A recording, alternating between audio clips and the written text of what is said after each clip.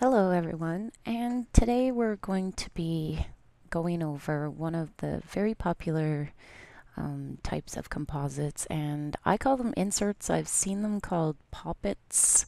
I think they have a few other names, but so all you're really doing here is popping in baby's face. Most of the scene is already done for you, and the wrap and whatnot's already done, and so what you need to do here is just pop in baby's face and voila, you've got yourself a completed composite. So as with all composites, what we need to do here is check the direction of light. And to find the direction of light, we're going to look for the shadows. And I'm looking here and I can see shadowing right in this area. And so that leads me to believe, and there's a bit of a highlight here and here. So this leads me to know that the direction of light is from top and right. And so any subject that we use, we have to ensure that the direction of light matches, or you won't have a very believable composite when you're all through.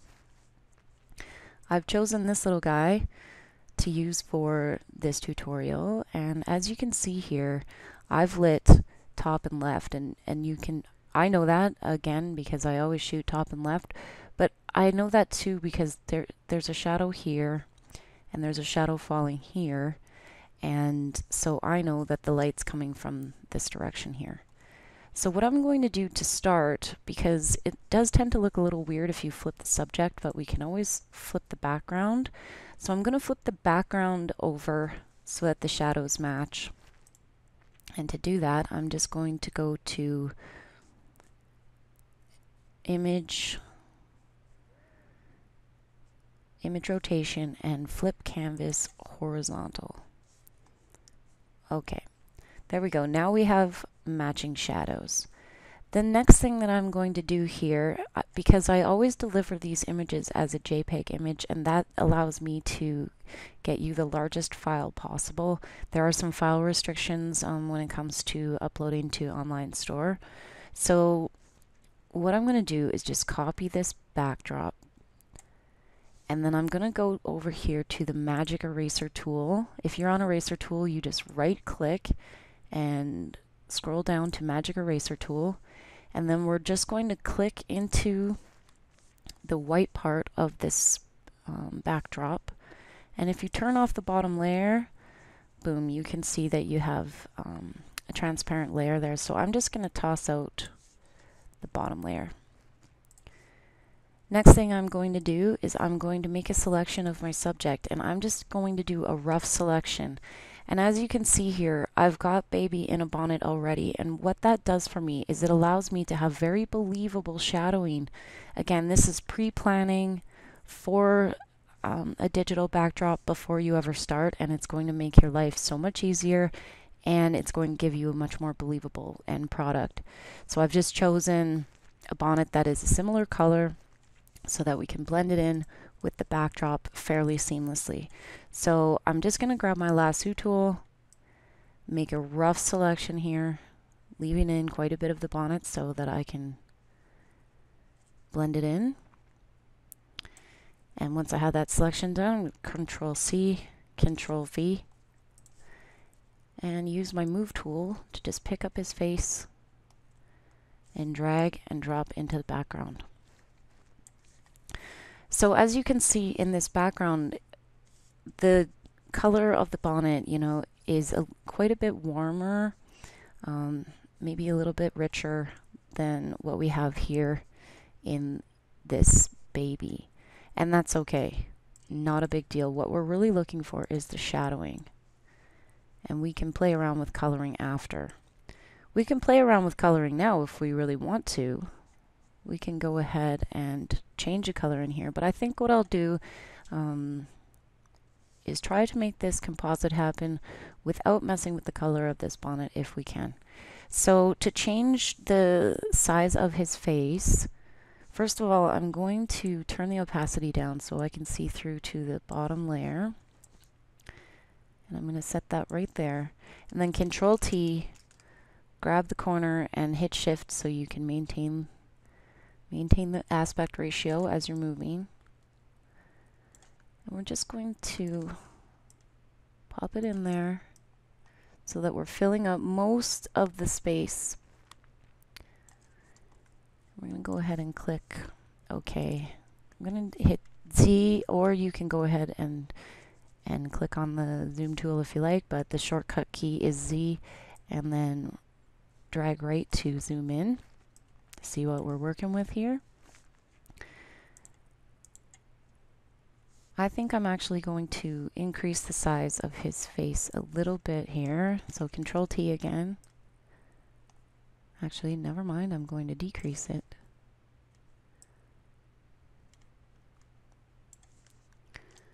I like to line up the chin to the bottom of the backdrop.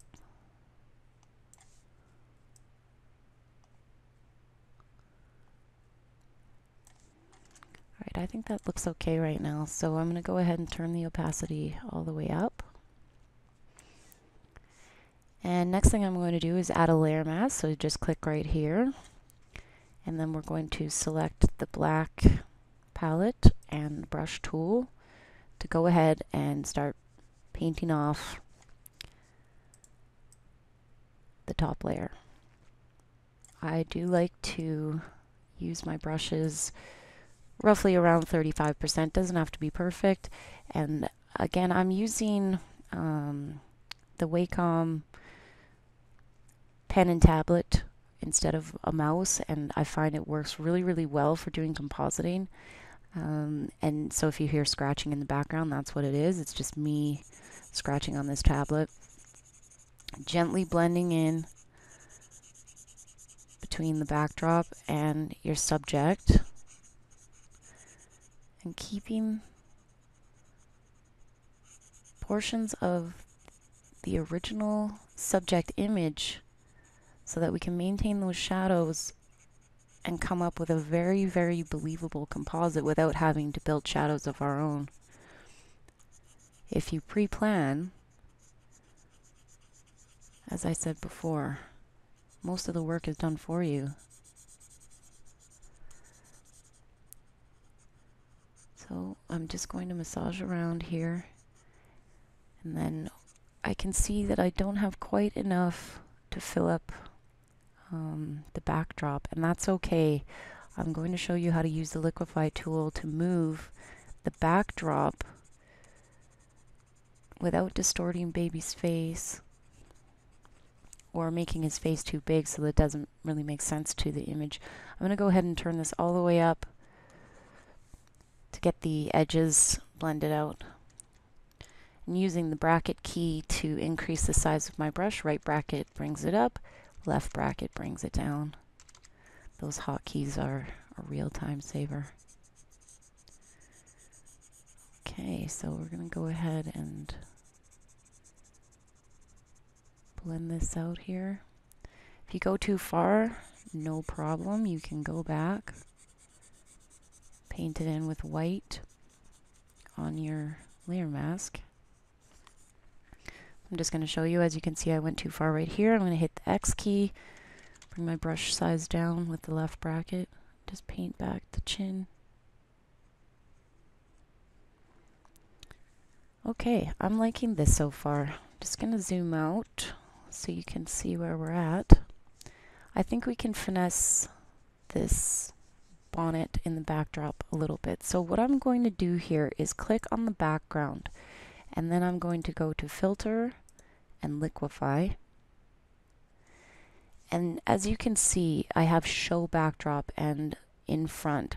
So this, I can see the baby's face, but I'm working on the backdrop. So I'm actually going to be moving the backdrop around to fit into baby, because not all babies' faces are the same size.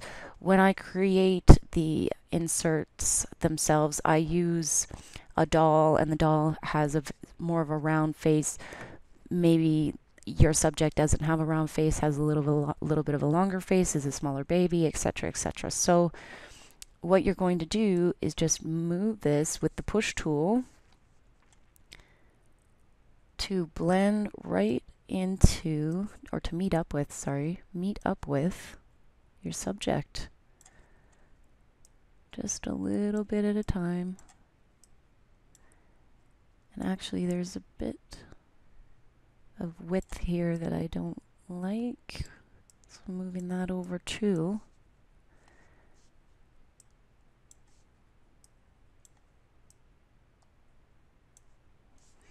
Alright, I think that looks pretty good. I'm going to click OK. Alright, so if you want to see what we've done here, I'm in the history palette, and I'm just going to click back to before we liquefied. Hang on, let me zoom in here. Before we liquefied here, and then after the liquefy here. So really just snug in on baby, and we've got ourselves a very believable looking composite already.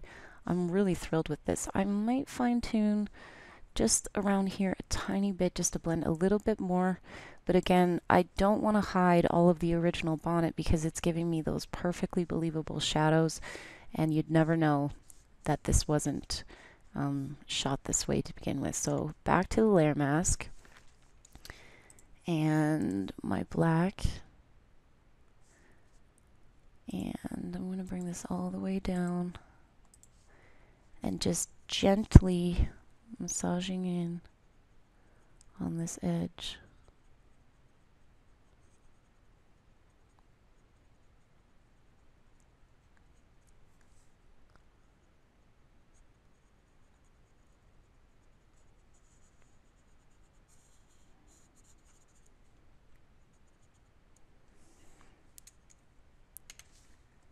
Excellent.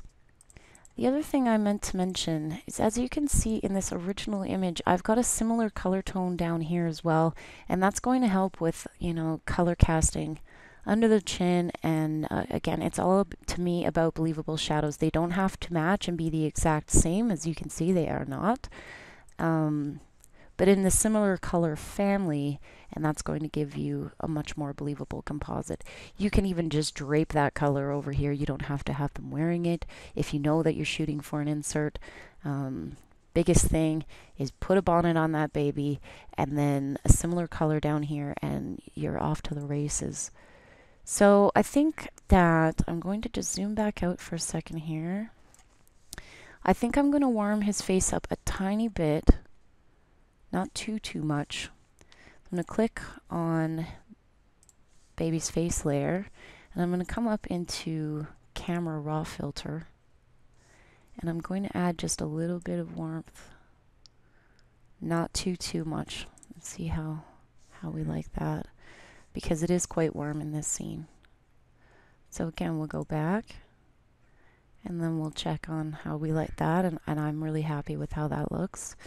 And as one final tweak, I'm going to add curves layer here and just pull down, bring a little, oh, I'm glad I did that. So we're going to just clip this. Instead of darkening the entire scene, we just want to darken baby's face. So we're going to create a clipping mask to attach this adjustment to baby's face only. Okay. Down a little bit. Very nice. And I'm just going to bring the highlights up a tiny bit. Alright, I'm happy with that. So if you take a look here, I'm going to show you without the curves, with the curves layer, without the curves layer, with the curves layer, without the curves layer. I'm really thrilled with the way that it's looking with the addition of that curves layer, and I think that we are looking at our final product. So a few things to remember, just to recap, is start with your backdrop choice. That is just going to make your life in the editing process so much quicker. So start with your choice of backdrop. Second thing to do, check for the shadowing. There's the shadowing. As you remember, we flipped this backdrop over because we didn't want to flip baby's face. And then next thing to do is shoot for this backdrop. And there we go. We've got a similar colored bonnet, you know, similar lighting, and, you know, a similar color tone down here. And I think that's all for this particular tutorial. I hope you enjoyed, and if you have any questions, please don't hesitate to ask. Happy photoshopping.